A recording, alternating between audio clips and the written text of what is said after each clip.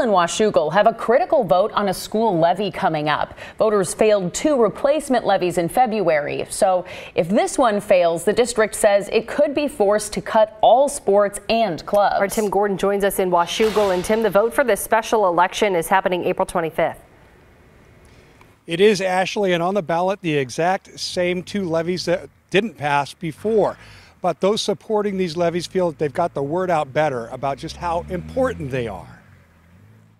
It's pretty unusual when replacement levies to fund schools don't pass. After all, they are continuing funding from the levies before. These are not new taxes. This is what our community has been investing in us and in our students and in the future of our community for 40 years. Washougal School District Superintendent Mary Templeton says levy funds pay for what the state doesn't. In this case, that includes a new roof for Washougal High School. 1, 2, 3, family! And everything extracurricular, from sports programs to clubs and more. The Washougal District says if the levies fail again, they will face a 20% loss of revenue and be forced to cut 40 teachers and counselors, 44 classified staff from paraeducators to custodians, 5 district-level positions, and 155 coaches and advisors, essentially ending all sports, clubs, and more.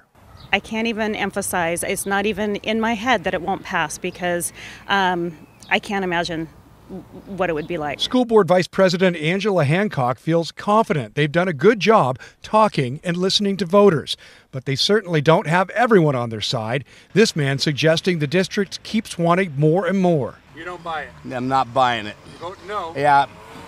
We voted no before. They pushed this back so fast on us. Nobody had time to gear up for the vote no. But the fact is, these levies will cost a homeowner with a $539,000 house about $2 more a month than the previous one, going from $97 to $99. So when it didn't pass last time, parent Megan Davis was upset.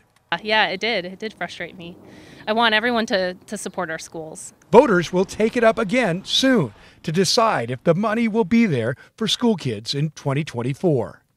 The loss in February was in the 3 to 4 point range. District leaders since then have held a lot of what they call listening sessions, where they answered questions of community members, and they say they hope that they have gotten them more aware and on board with these levies. Again, the vote, April 25th. Back to you. Tim, thank you.